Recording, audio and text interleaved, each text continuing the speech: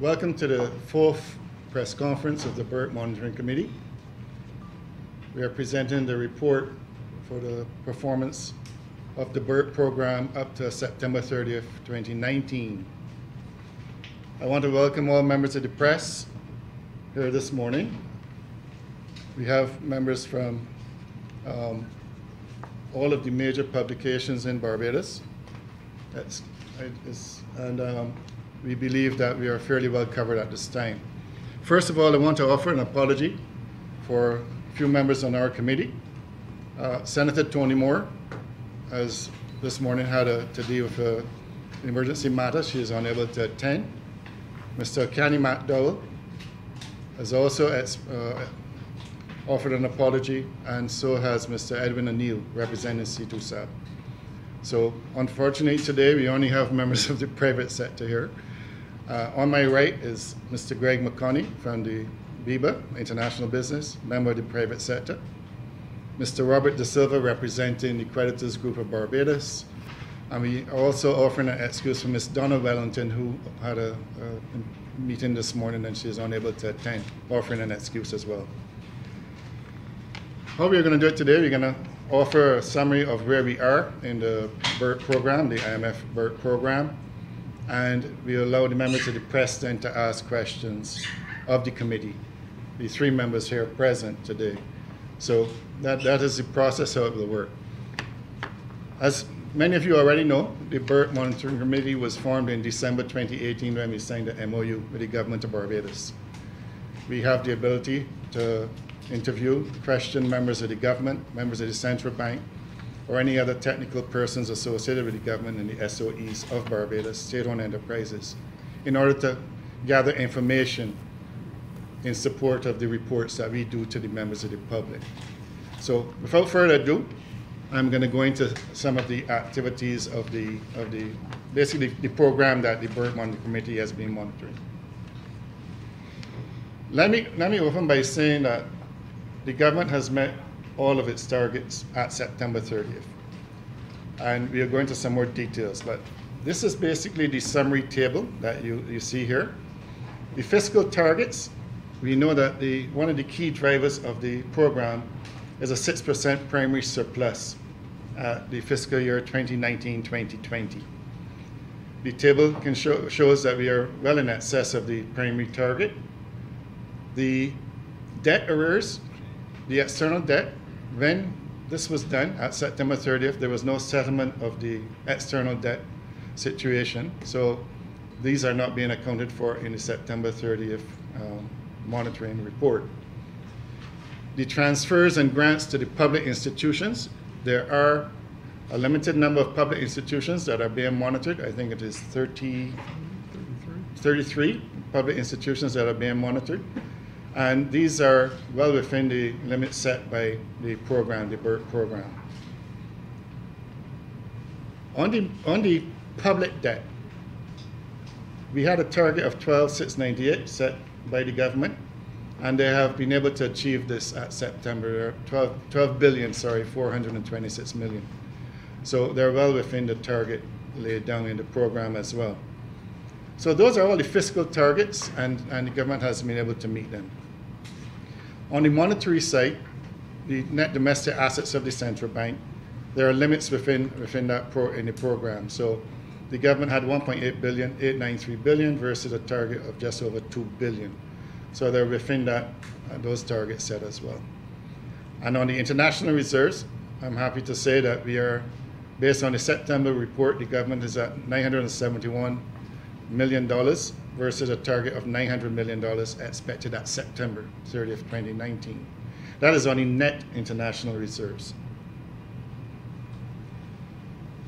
There are also some other targets that were set in the program, and we monitored these as part of our role on the monitoring committee, the indicative targets under the EFF. There is a ceiling on central government domestic arrears, and that has been set and agreed. The amount that the target was at September was 265 million, and the government was at 180 million based on the reports received. On the social spending side, they had a target, minimum target, that is a minimum level of spending that the government is expected to have, and there was a level of 22 million and that's expended over 23 million at September. So they've met that target as well. And then you have the public institution arrears. Those are the SOEs that we're talking about.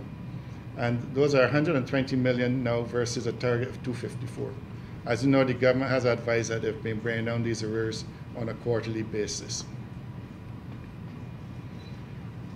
In addition to the fiscal and primary targets and the monetary targets, there are also a couple other structural benchmarks that were laid out for the September period, period ending 30th of September. One of these was the Governor General needed to proclaim the Financial Management Act. As you know, that act was laid in the House and passed in the House, but it needed to be proclaimed by the Governor General. That has happened in the last quarter. And the second one was the government was to conduct a comprehensive review of all tariffs and fees charged by the SOEs. That review has been completed, and now we await the outcome of what will happen with any new fees or charges that will come about. But the work has been completed by the government at this time. So they have met every target as agreed with the IMF and agreed under the BERT program. What I want to talk a bit now is about some of the other things I think we need to be aware of, because this is just the end of the first year. We still have a long way to go in Barbados. A lot of targets need to be met over the next 4 years. The government has made a very strong start in 2019-20 so far. As I said, the primary balance has been met, the targets have been met. A lot of this has been done mainly by expenditure control, controlling the expenses and wastage that has transpired in the past. The SOEs, those 33 monitored SOEs, appear to be under control. The transfers to the public institutions, which you have seen in the central bank report, that there's the line transfers to the public institutions. Those 33 monitored SOEs are well under control at this time. There are, however, some other SOEs that are not in this 33 in the program. Although we don't report on those 33, there are some cases where the expenditure levels on those are above targets.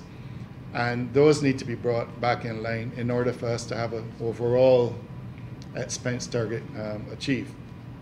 We would expect that some of these could be timing issues because everything is done on a cash basis, but we would expect that these need to be addressed and brought back in line over the next 6 months in the program, in the next 6 months of our fiscal year. The only way that some of these expenditures can be really brought under control is truly transforming the way business is done in government. And we must transform all these SOEs, whether it's the small SOEs or the large SOEs. We know work has started in some of them. We know work has started in customs. They've been looking at BRA. We know the work has looked at the transport board. But there are a number of other areas that need to be addressed in order for us to ensure that government meets these targets on the expenditure side, while providing the level of service that Barbadians expect as citizens and residents of Barbados. So these are things that we want to see truly transform.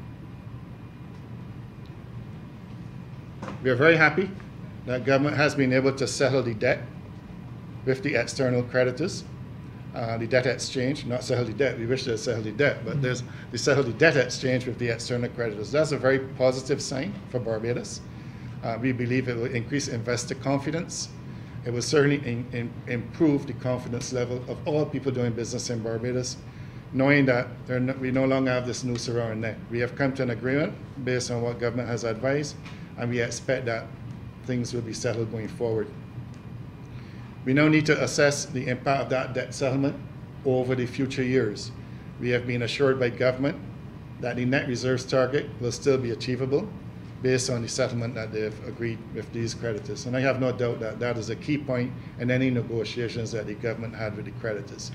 So these are things that we will now start to see come about, and we'll now start to see the impact of these in the next 6 months to a year going forward. You may recall recently the IDB announced a $40 million loan for the digitalization and transformation in some of these SOEs. We really look forward to that coming about. As I said earlier, those are key drivers of efficiency improvements in the government services sector.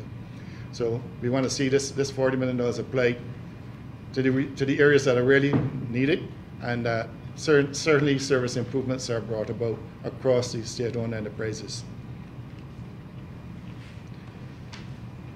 One of the concerns that the committee has is, and I know the government is aware of it, we have had discussions already, the low level of capital expenditure in Barbados on the government side. Government had a target for CapEx of around $87 million at September, and they spent about $36 million at September. So there's quite a gap between what was spent and what was budgeted. Capital expenditure in the right direction, I may add, will stimulate the economy. It will stimulate employment, and it will stimulate the economy in general. So we need to see the government improve on this expenditure and applying the resources in the right areas. We know we have serious infrastructural problems across Barbados, whether it is sanitation. We have the concerns around the sewage, which we know they will be dealing with, they are dealing with. We have water resource issues. We have road conditions that are deplorable in some areas. So we have to see some of these capital projects being started, and I can assure you that once those are started, it will stimulate some employment and some growth in the economy in general. On the other hand, unemployment, as we know, especially at this time of the year, is a very worrying item, and we know that there's been a slight increase on the unemployment stats, and we're hopeful that as the season progresses for the tourist season, we'll see some lowering of that, but that general employment will improve if new projects coming on stream, especially in the government area as well. Investor and public confidence will improve once this stimulation gets going. In the area of the private sector, we must see some of these projects in the private sector coming about. We know that there have been delays for whatever reason, one reason or the other. Some of them are a little slower than we would like, but there are a number of projects that have been placed in the press and placed on the table for many investors in Barbados. And we want to see these projects come to fruition. We would expect government to have full resources applied to ensure fast tracking of many of these projects. The only way we can see the growth in this economy, as I said in the past, growth in this economy is going to come through increased tourism or increased new investment in the economy. We must attract this new investment in the economy to stimulate new revenue streams. You cannot achieve further taxation revenue from the same sources all the time. It is just not doable. It will not get us out of the hole. So we, the private sector and the public sector, have to work together to ensure that these investment projects come to fruition as quickly as possible. I mentioned already the GOB CapEx issue. We believe that in 2020, if we look forward from here, this quarter here and next quarter, the new projects would improve the unemployment side of the equation, whether it's government or private sector. The external debt settlement will stimulate investors' confidence, locally and externally.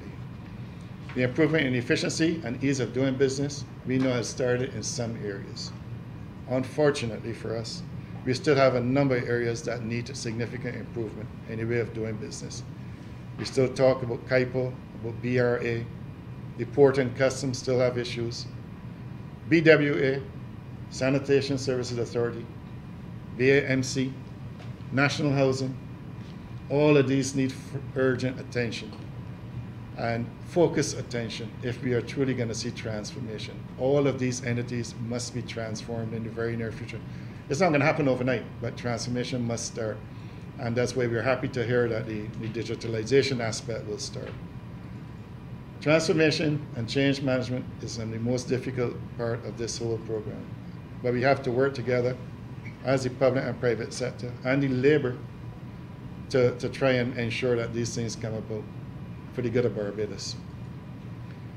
One area that we believe, the sanitation, I know, with the tourist season coming up, and with all the complaints Barbadians have made, we have to get the garbage off of our streets. We cannot expect people to be coming here to have a good time and see the state of our garbage around Barbados. It's a bad message to send to the visiting population, and it creates a sense of disappointment and embarrassment for every Barbadian in society. That has got to be addressed with utmost haste. We also want to ensure that the small business people, the large business people, and the private Barbadians, the public in general, we get all of our tax refunds on a timely basis as part of the program as entailed. So we would expect all the personal income tax refunds that were due at October 31st to be made around this time, if not already made. And we would expect that all the VAT refunds that are due to the business sector be made to the business sector. This cash flow stimulus will help in stimulating other projects and other growth in the economy from the smallest level to the highest level. So that's why it's important that we get this stimulation, this funding back in the economy. I think that brings me really to the end of the summary of the report. As I said, we have a detailed report you can look at with all the stats and so on. I don't want to bore you with the other stats, but a lot of the information is available in the economic report, the quarterly report from the central bank, and a lot of it is there for Barbadians to read. I encourage all Barbadians to have a look at these reports. They're important reports that they need to monitor and need to stay on top of as things go forward. So I don't have anything else further to offer here at this time as part of the official presentation. So now we will open to the press to take questions from the press, and as much as we can answer, we will try to do so. So, thank you. Yes, Ian. Mr. Clark, you mentioned the Just state who you are and who you represent. Good morning. Ian Bourne, BeijingReporter.com and CETA's Radio 90.1 FM. Mr. Clark, you mentioned digitization.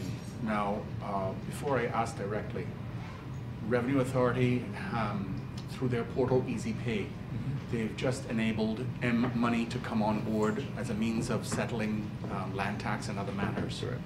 Yet at the same time, M-Money appears to have not as much of an alliance as they would like with the banking sector. I was wondering, as part of the monitoring committee and also as private sector agency, what is being done to smooth the troubled waters between M-Money and the banking sector so as to generate further digitization that you spoke of? Yeah. Well, unfortunately, Ms. Wellington, who represents the banking sector, isn't here, but we have a very good person here in Mr. De Silva, who is also a member of the banking sector. So maybe, Robert, I don't know if you can assist in that regard. Hopefully, if I speak loudly, everyone can hear. The microphones will pick it up. Yes.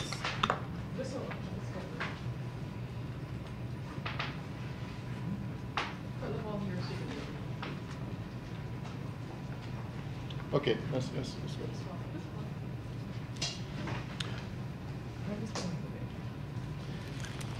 Okay, so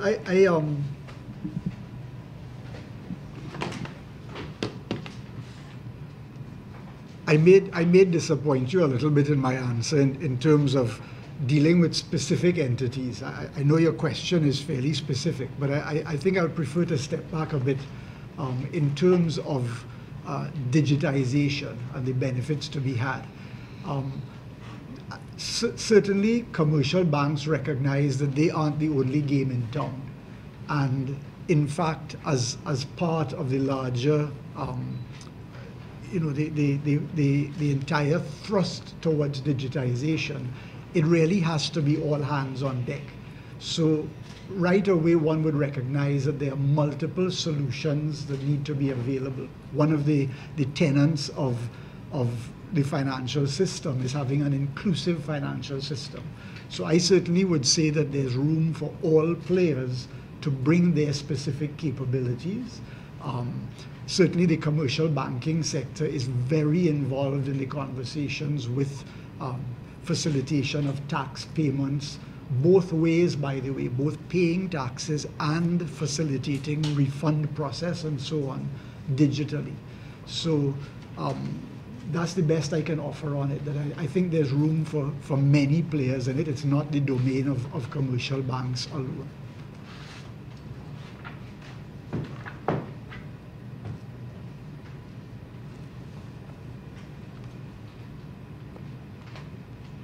Good morning, Emmanuel Joseph, Barbados Today. We've just had a kind of a traumatic experience, to speak, with the light and power and the water. I'm just asking what impact you think that would have on the BERT program, filtering through in terms of productivity and loss of time and the dislocation generally in the country. Could you answer that? Well, I would say there's no doubt that it has a negative impact on productivity and especially on the economy. There's no doubt about that. It is hard to measure how much at this stage, Emmanuel. But I think what it has shown us is that, I mean, overall, I think the BERT program targets, you should still be able to meet them. I don't think that will stop us from meeting the targets. That will not be a reason to stop us. However, if it continues, that's a different matter. That's why it is important that this situation be remedied immediately, and I think Prime Minister and the Light and Power and all involved have done a great job to try and reassure Barbadians and general public investors and everybody that they have it under control, and we can be reassured that things will get better. But it has shown us, I think, in general in Barbados, that we are unprepared. We are unprepared in the public sector, we are unprepared in the private sector, and we are unprepared in our homes how to deal with a situation like this. And it has woken up a lot of people in Barbados in how we need to be better prepared as citizens, as residents, and businesses and the public services. We must be better prepared to handle emergencies and to handle business continuity. And I hope that in the next few months, before the next hurricane season comes back, we certainly find ourselves every possible way to ensure that we remedy what we went through this week on the power and water, but we remedy the situation, that we manage the emergency resources much better going forward. I think what was done was done well to fix the problem, but that's not a long-term solution for us. We must be able to handle things much better ourselves in case of such eventualities, hurricanes or whatever disaster we may get. Good morning, Sean Camerabats from the Nation. You did mention some concern about some of the state-owned enterprises outside of the 33 in terms of spending. Can you identify for us what those agencies are, and in terms of the amount of spending which you're concerned about? Sure. Sure. A lot of the major state-owned enterprises are covered within the 23. So we're talking about a lot of the smaller agencies. I don't have to hand the specifics of it, but when you look at the BERT monitored SOEs, they were $26 million below the target for their expenditure. But when you look at SOEs in total, they were $17 million over the government's internal target for spending on SOE transfers. So that implies that there's in excess of $40 million spent by the smaller SOEs over and above what the government had originally targeted. We have asked for some information on details about where specifically those excess expenditures have been, and we're awaiting feedback on that. But that's obviously a big area of concern where you have that level of excess expenditure on enterprises that should be relatively small and not part of the formal monitoring process of the IMF. You you don't have any examples of the in terms of No, identifying the agencies? We are waiting, and these are a lot of smaller agencies, but we are waiting information on which ones are over, so we can address that issue. We don't have that data yet. We are still awaiting that. So. You seem to get the impression you're concerned about the pace of the structural reforms. You mentioned, like for instance, what is taking place at the court in Kaipor, etc. Can you pinpoint some more of those areas about which you're concerned? Yeah, there's no doubt that, as I said before, we've gone through the first year of the program. They had to restructure. The government had to restructure the government, control the expenditure, control the wastage, bring the expenditure in line, try and get the revenue sorted out to fit the immediate needs of meeting the targets in the program.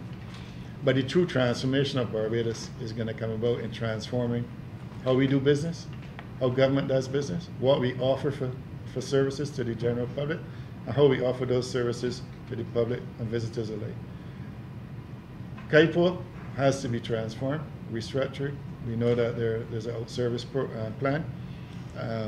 So that has to be fixed. The Asicuda world has had an impact on the implementation of it and the issues surrounding that. The delivery of containers out of the port, those have all had an impact on business in general. There's no doubt that changes need to be made continuously in that area. We need to move into the 21st century. BRA, we have seen finally an easy pay for land tax, and hopefully we will now see more transformation in the BRA. We have a long way to go. I mean, Kaipor is a disappointment still in the speed of getting things done. But we have a number of things that still need fixing in these agencies. We need to be able to do licenses, make it simple. We waste so much time on the roads going back and forth. Look at that street down there. Every time I look through that there and see, say, Wildy Main Road and think, people just going back and forth to do these things physically and not digitally is a waste of productive time in Barbados. So we want to see these things transform. But it means educating, training, providing people with the skill sets, and basically spending you got to invest in the capital too for technology. And I expect that these will come about certainly in 2020. Because in order to bring about the true change and the efficiency and lower the cost of operations in government, these things have to happen. If I could just add a comment or two. So I think, as Mr. Clark has said, there is a great deal of confidence and satisfaction in the work that has gone on in the last year. A lot of very important foundational work has occurred. But there's a saying that you can't shrink to greatness. So you can't just control expenditure and maybe meet your monetary and fiscal targets and signal victory. What we all want, and as Mr. Clark again said, we are seeing the early work going on, but what we all need and want is an environment where sustained economic growth can occur. So expenditure control is a very important pillar, but it can't be the primary driver for meeting targets going forward. Absolutely necessary, but we have more work to do. During your monitoring, have you come across any red flags in terms of the way things are done in terms of government agencies, like any infelicities, things of that nature?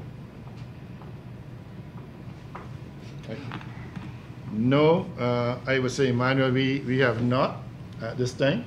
We are not auditors, as you know, but we don't have access to the inner workings, a lot of these things. But from the overall high-level view, no, we have not. I think what we have tried to ensure that we see more transparency in what is happening. I know our government has really done a lot to improve transparency in that regard. Obviously, there are things that need to improve across the country, but I can't sit here and say that we have seen any infelicities, anything so at this stage in Barbados, not on our level. So. There's still a heavy so I would say excessive reliance on tax revenue. From where you say, are there any other areas in which you can increase government's revenue without resorting to further taxation? But the only way government can get revenue, Sean, is through taxation. I don't know how else, unless it's charge service fees for things, right? Really and truly, taxation is revenue for government. And that's why it's important not to continue taxing the same people and the same sources more and more. We need to find other sources to gain revenue from, gain taxes from, a wider market base, new sectors of the economy, new services sector, and drive the revenue from those sites. More tourism, more tourists. You gotta have bigger spend. So bigger spend will drive more revenue for government, whether it's VAT, income tax, corporation tax, employment, you know.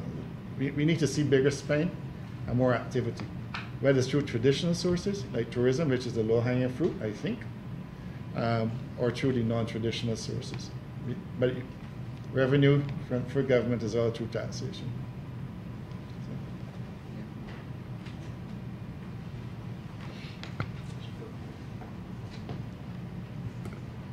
Yes, sir. Based on what you just said, are there any projections you're aware of, or have you worked out anything with regards to alternative generation of revenue through Koiman that is to come, and the current status of Ross University School of Medicine? We don't have data on individual projects, how much they're going to add to the economy. The government, I don't have to have that data on specific projects. I might have on the macro side, but whether, like Koiman, how much that adds to the GDP and on trade and investment.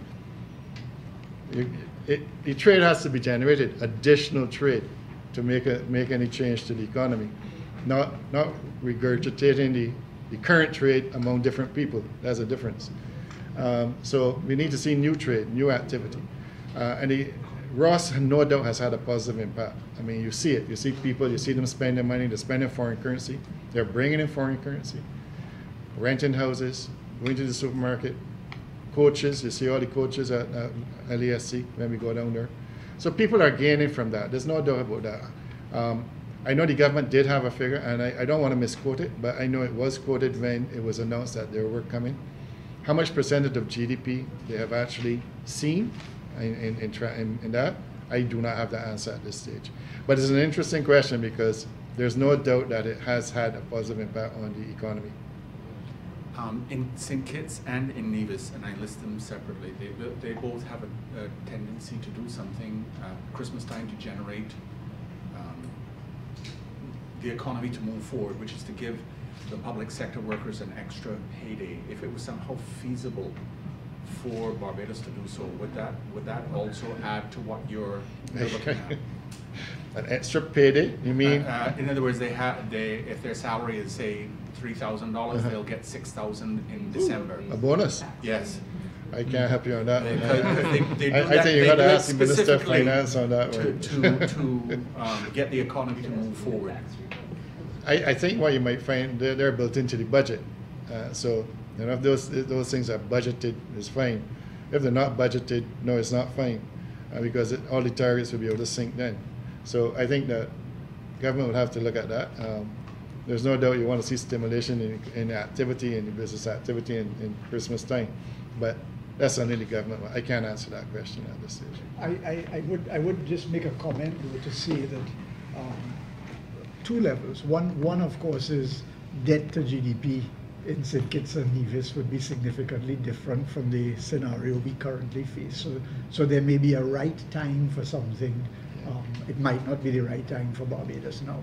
The other important thing, which I think we've brought out frequently in our reporting, is that primarily the government's role significantly is a facilitative role, and we need to make sure, so you would hear Mr. Clark and others repeatedly talk about ease of doing business, infrastructure and so on.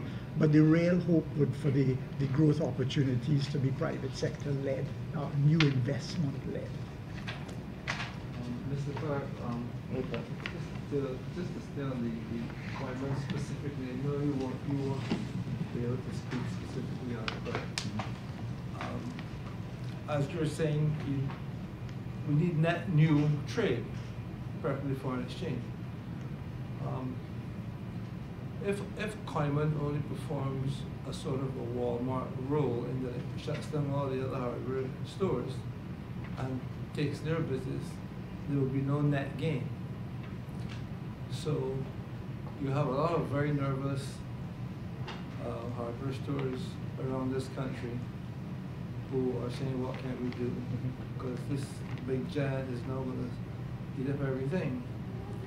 Do you think that Coleman might have sort of an in-bond setup so that people from the other Eastern Caribbean countries can come here and do their construction purchasing on a wholesale basis, duty-free, and have them shipped out to their thing? Because otherwise, there's no net gain for Barbados if Coleman only absorbs what's here already, or most of what's here. And that's a massive plan. So I'm wondering if the Dutch Caribbean, probably funded by Netherlands, is Coleman, to come to the English Caribbean into an OACS market, which is free trade among the OACS countries. To me, that would be the only reason for Coleman to spend $40 million with Massey to build their plant for them. It doesn't make any sense to me otherwise. But I know you can't comment. I'm just saying that to me seems common sense. I would just make one. I can't explain Coleman's strategy, but I would say that you remember when those two wholesale retailers up in Warrens and Welch's came in Barbados, everybody panicked.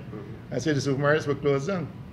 Well, I didn't see any supermarkets closed down. So I believe that we find a way to make our own businesses more efficient.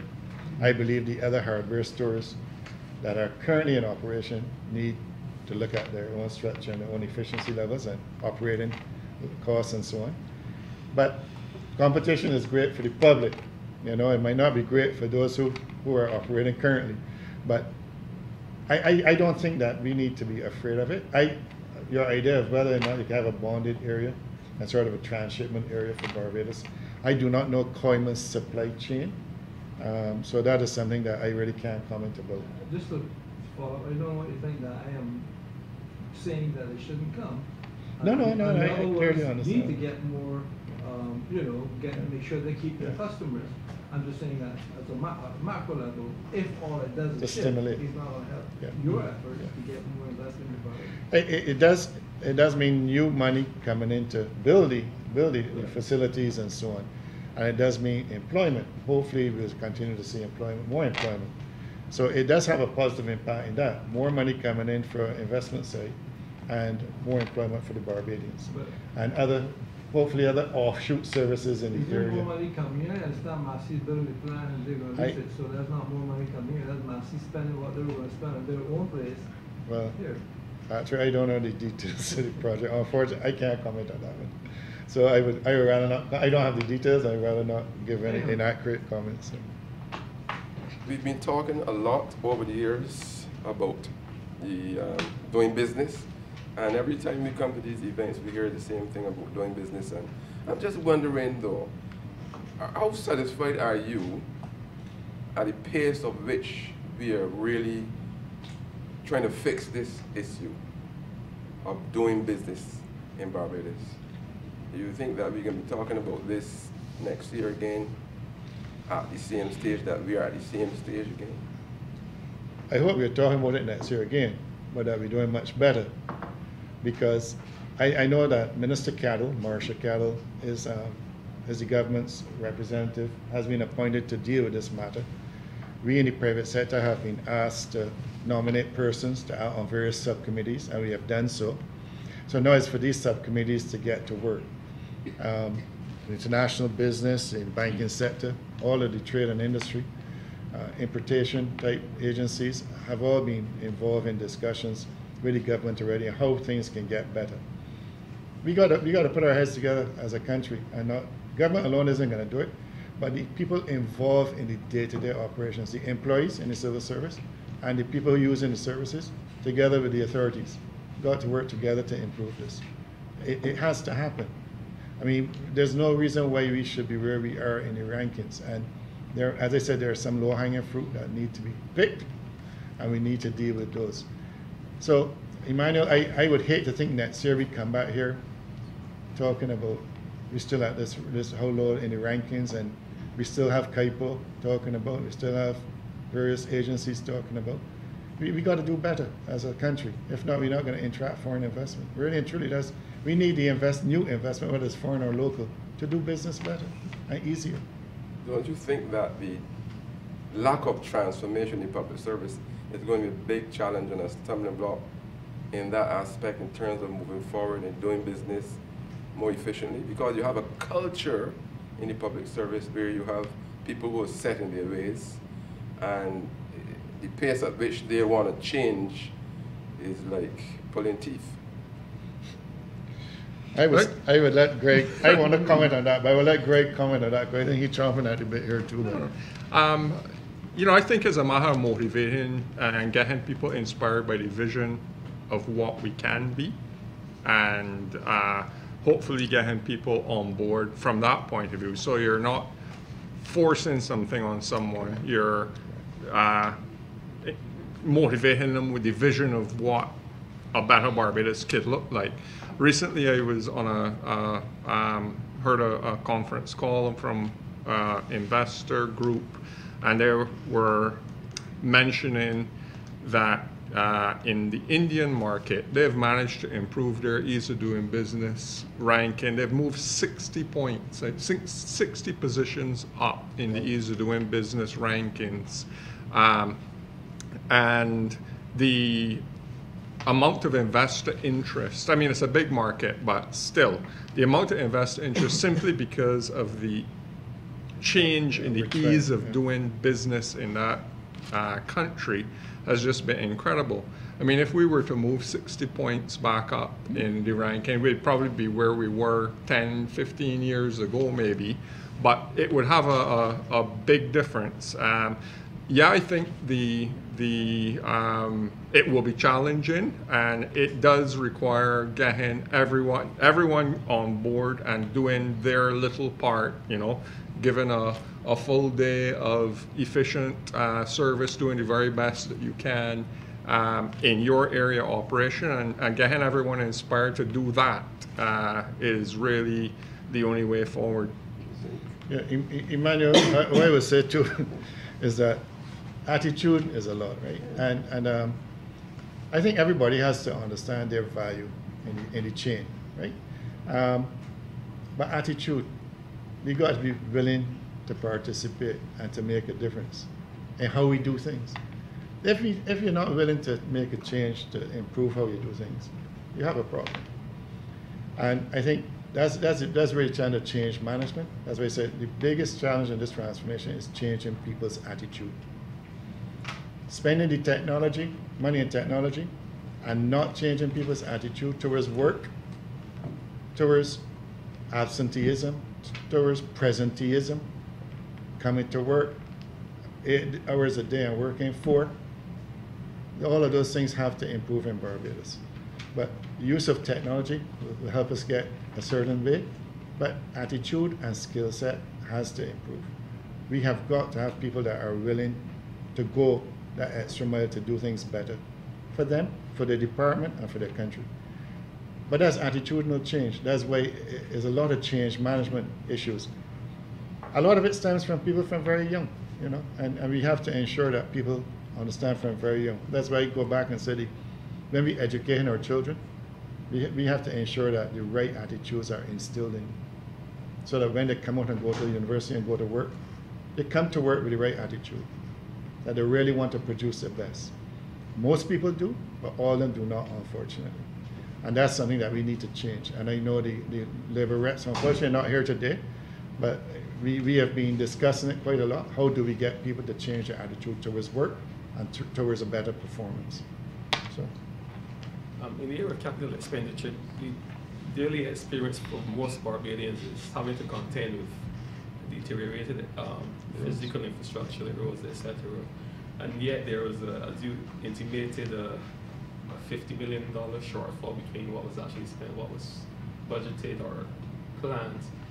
Was the committee given a reason for that shortfall, and any information in terms of any plan to make up that gap? Yeah. We have been given details by various agencies. A lot of the warrants have been issued, and I understand from the team that we meet with that the Prime Minister and Cabinet have been discussing this because it is a matter of concern for them. I know for the Prime to ensure that the capital expenditure in the budget gets expended, that we actually put it to good use.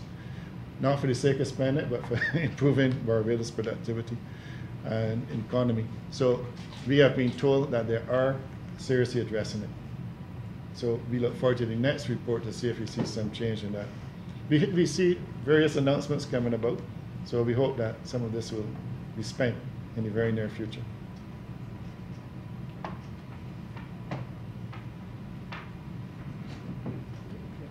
Thank you. That's it? Yeah. The one last, just to take One last? according to the central bank, according to central bank, all of this achievement here is, I don't know what percent, but the majority of it is the debt restructuring. That's clear. I wouldn't agree with that, Patrick. The debt restructuring has helped on the fiscal side, the interest side, but a lot of the other restructuring has come about in controlling expenditure. They had to restructure the tax revenue side, as you know. So a lot of the restructuring has started to fix the fiscal side and ensure that the primary targets are met too, but not just on the debt restructuring. Debt restructuring is a big part on the interest savings. There's no doubt about that, on the debt to GDP and so on. But when it comes to the actual primary performance, that doesn't impact that. So when the estimates come out in March, you think you will see a lot less expenditure compared to the previous year? I can't answer that one. I don't know what the cabinet ministers are going to bring forth. They have to try and meet the targets. The important thing is to meet the targets they agree with the IMF. As you know, the IMF would review these targets with them every time they come to see if anything needs adjustment. Some might go up, some might go down. But the overall targets should still be the same. The reason why I was saying that is that it doesn't look as if the government, to me, as if the government has not done anything particularly dramatic. I mean, they may have sent home some people here and there, but I haven't seen a merger of CBC with something, or a dismantling of the other thing, or, you know, like Kaipo you mentioned. Yes, all you're hearing about is sanitation service trucks and buses. I mean, I'm not hearing any structural mergers, acquisitions, cutting. Nothing. I'm not hearing that. I mean, maybe you all know something I can't remember, but I'm not hearing anything dramatic on a big scale. Patrick, that's what I'm saying. That some of the transformation has to take place, and the mergers, the integration of certain agencies, or the outsourcing where necessary of certain agencies, or the closure of some. These decisions have to be made. The social partnership, various bodies presented their cases to the social partnership, which the wide social partnership. And basically, they were given a lot of feedback on what was acceptable and what was not acceptable. So we are anticipating that we see some improvements and some changes in some of these entities. But when it comes to the budgeting side, I don't know where they're going to go next year. All I can say is that they need to meet the targets. There's no doubt that a lot has to be done still. But for people who have been impacted, I don't think it's fair to say that a lot hasn't been done. The financial institutions, and Robert here representing the creditors group, a lot has been done to impact the creditors in Barbados, or Barbados or externally. A lot has been done that people that were laid off and have lost their jobs, their family have lost income. You know, things have happened. We have seen, I think, what you must agree with, that government has put control around spending on wastage and contract issues and so on and so forth. I do agree, sanitation trucks should be here. I can't answer that question, why it has taken over a year to get trucks in Barbados. That's puzzling to me. We know about the bus issue. These buses have to come on stream.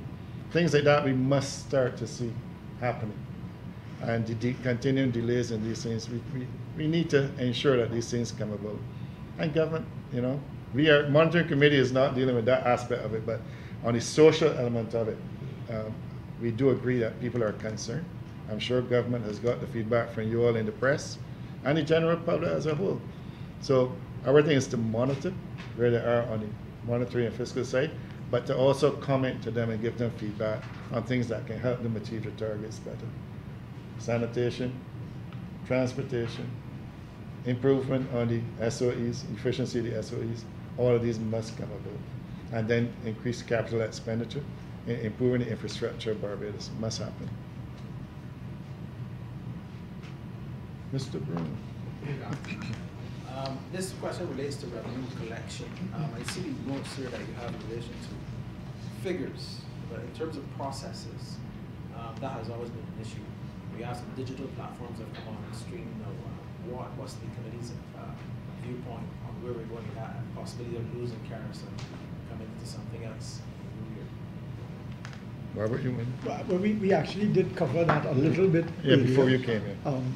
Certainly, I can speak in Donna Wellington's absence. I could just mention from the commercial banking sector, there's a lot of engagement with government departments, MIST, BRA, NIS, etc., having conversations about facilitating digital platforms, digital payments, and so on. So it is, I would say that actually is an area where we are already seeing some transformation and looking for breakthroughs. You know, so it's something you have to proceed with fairly carefully, but I think everyone can see the benefits.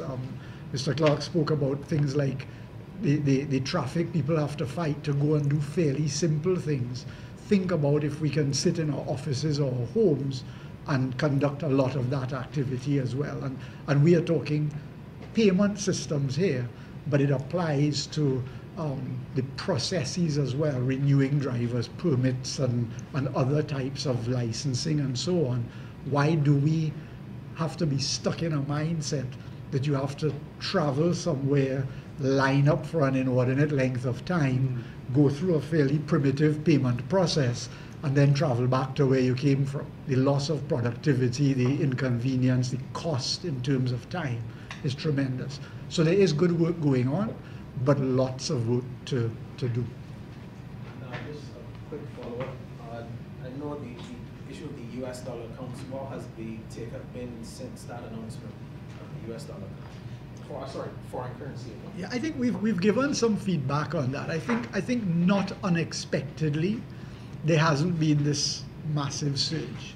There's been a lot of questions asked, but it's a change, right? It's a fairly significant change from the reality for decades. So I think it's not overly surprising, certainly to us in the banking sector, that people will be cautious. People want to ask questions. They want to understand implications. There's a whole host of things to consider, right? If I have foreign exchange under my mattress and I put it into the bank, the reality is the guidelines say if you're traveling, you need to use the money you have in your account before you access money from the system. People might want to think about that. I'm not going to pass judgment on whether that's good or bad, but if I have it under my mattress and I could come to the bank and buy money from the bank and still have my money under the mattress, if I put it into the bank and I have to spend it, then I don't have it anymore. So people might think that way. But you know, we mentioned earlier on about long term what's good for the country, because confidence that foreign exchange will be available, if I use it I can get more, etc. Confidence drives so much. We all talk about the fact you can have all your ducks lined up and people have no confidence in a process, no one participates.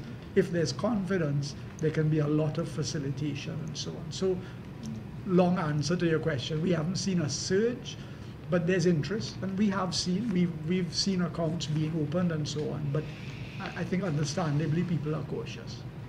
Sophisticated clients, less cautious. Companies who may understand how it will work, sure. I would just like to wrap up, if you all don't mind. I want to thank all of you all for coming, you know, and to say, if we remember where we were a year ago, a lot has been done to fix a lot of problems in Barbados, and we have to give the government credit for that. but we have a long way to go, and a lot needs to be done for the long-term future of Barbados. That's where the true transformation of this country is necessary. The way we do business, public sector, private sector, and what our role is as Barbadians as a whole, what our contribution must be to ensure that we meet the targets as a country. It is not going to be simple and easy.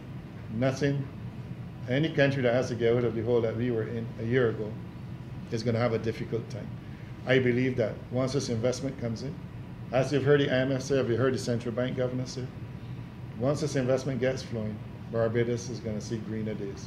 And we look forward to that. We look forward to the projects coming on stream. We focus and attention to ensure that everything possible is done to ensure that this investment is put to good use and these projects get started.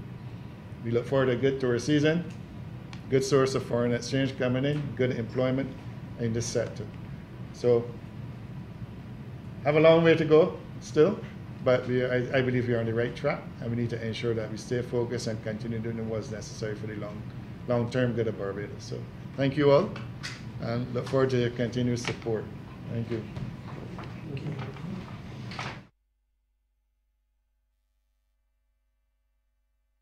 Independence, you notice that we got on our colors, our national colors.